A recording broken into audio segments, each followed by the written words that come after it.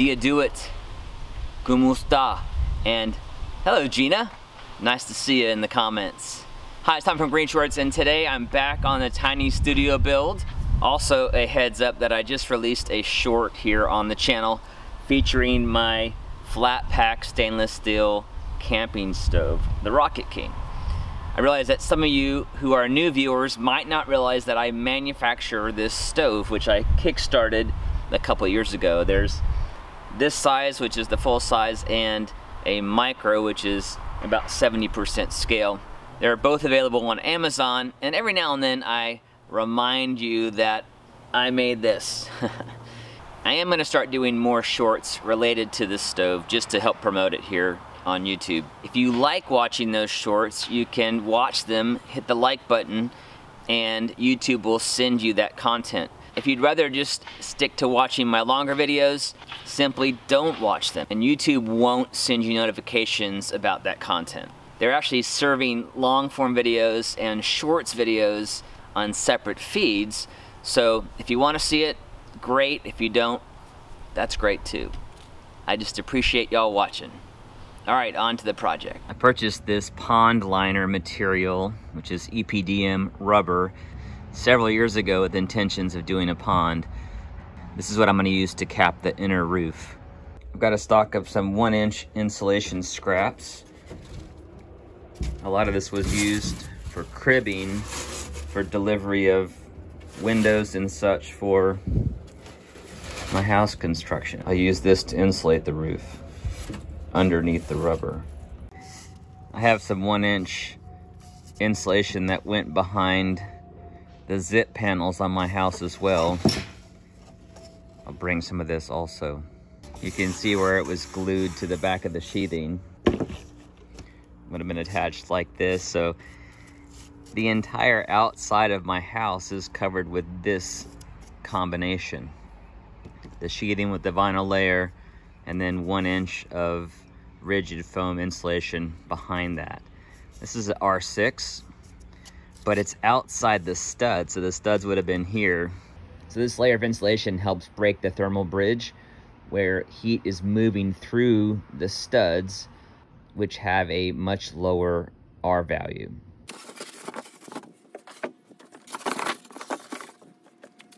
The metal roofing company that supplied the materials for my garage roof sent these, which for some reason the roofer didn't like. I'm going to use these to secure the rubber roof down and create a drip edge. So these are brand new, of course. They just were going to be thrown away, and I wouldn't let that happen, of course.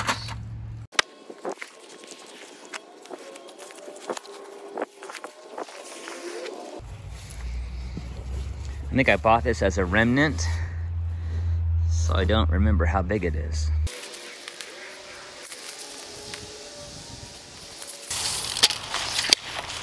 Oddly enough, this is 11 feet long, which is exactly how long I need it to be, and it's a little over 7.5 feet wide, so I need it 6 feet wide, so I'm just going to cut a 1.5 feet off one side and I'll be good to go.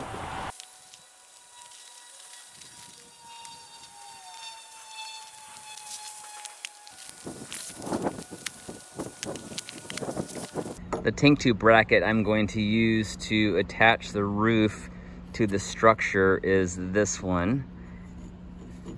And as you can see, I need more than just the width of one 2x4. So I'm gonna make some spacers to go in here that I'll use construction adhesive to connect to the headers. And that will allow me to use all 3 of these mounting holes with some nice long screws to get them all the way down into those headers. I'm gonna use some chipboard to make some templates, and then I'll cut those blocks at home. Started out rough, I'm gonna trim it down to fit. And on the top side. This is the perfect use for some small scraps of wood. Eyes and ears, JW. Because my rafters aren't located exactly where I need to screw the brackets in, I'm also going to create some double wide brackets. This happened to be a post I used for cribbing at the bottom of a pile, and termites got to one end of it. But I'm just gonna chop that off.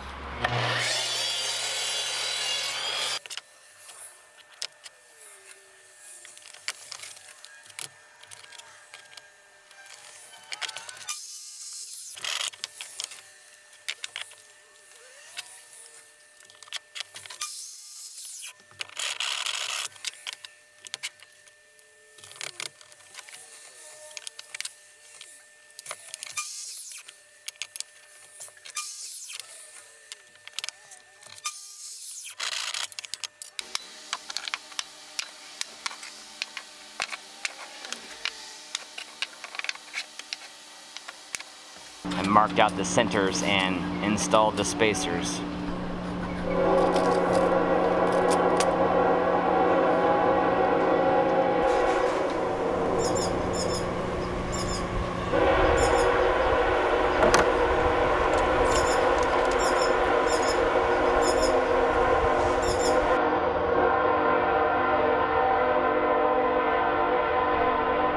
Train's here.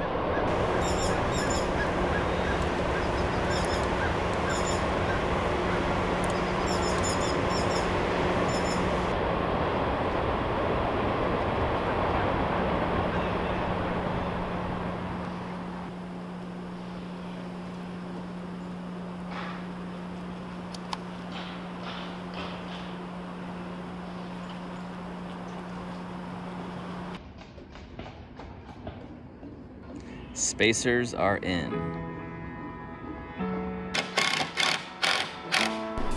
And now for the insulation, which I'm just going to tack in place with some nails.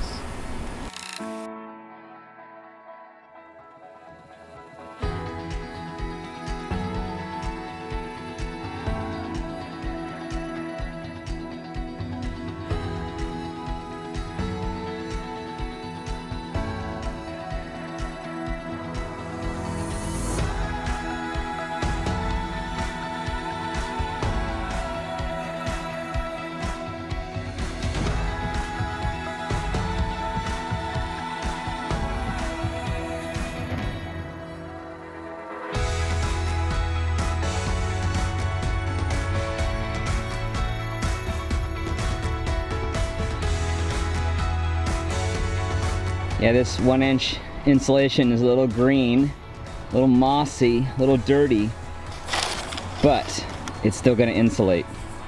I can't tell you how happy I am that I saved this. And I'm even more happy that now I'm using it. How many of you can feel me on that one? It's not hoarding, it's resource containment and utilization. Got proper shoes on today. The last few pieces.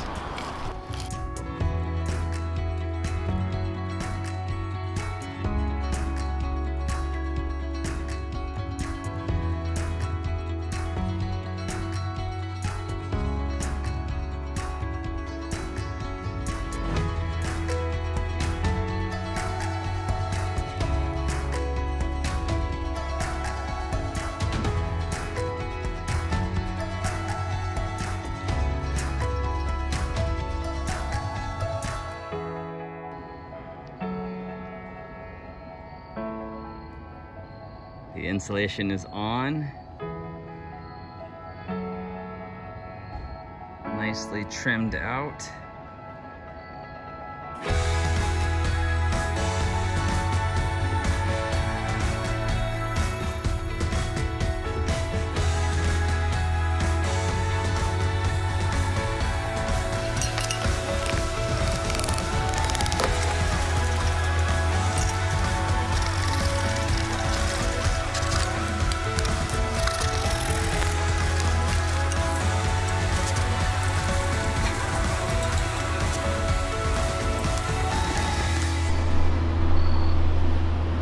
Yeah, that's what I'm talking about.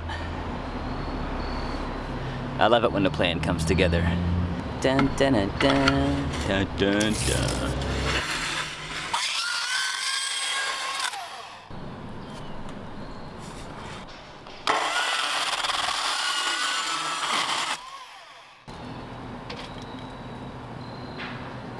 I'm gonna tack up the drip edge with a couple of nails and then secure the rubber down with screws.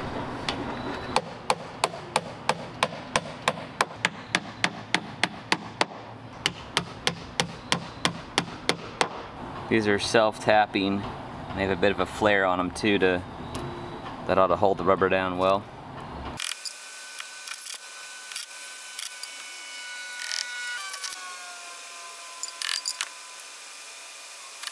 It's getting late. I'm gonna call it a day. Be back at it again tomorrow.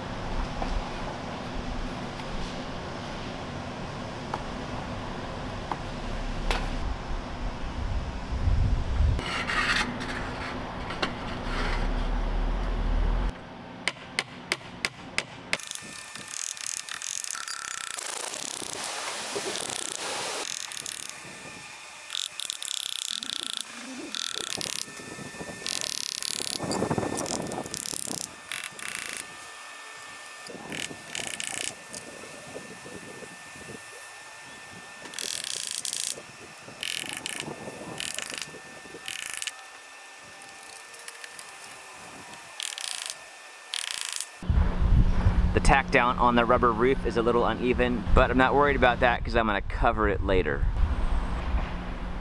Whew, I'm worn out.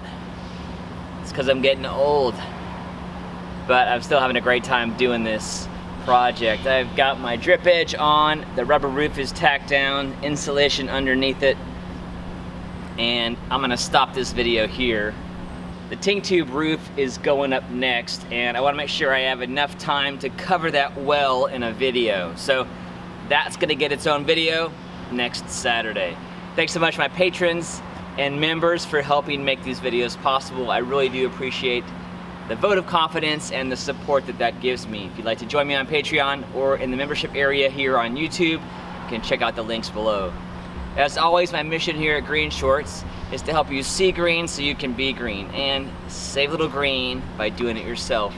By doing this studio build out of reclaimed materials, I'm saving a whole lot of green, and I'm putting that to good use here at Music on Main Street.